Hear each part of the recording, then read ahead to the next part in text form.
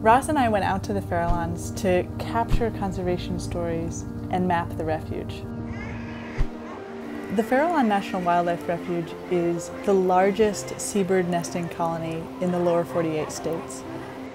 And it's also an incredibly important breeding ground for marine mammals like seals and sea lions. Those two are kissing. Most people don't know that the Farallons even exist. 1, 2, 3, go. The islands are technically within the city limits of San Francisco.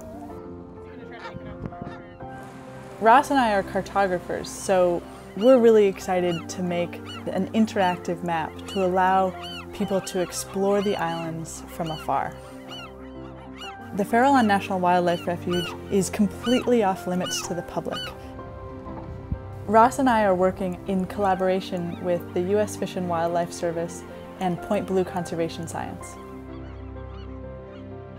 The only folks who are out there are this team of scientists 365 days of the year since the 1960s.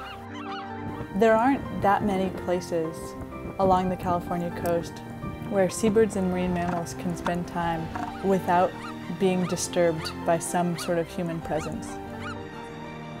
And that's why we're here. We're out here to capture the essence of this place so that we can bring it back to the mainland.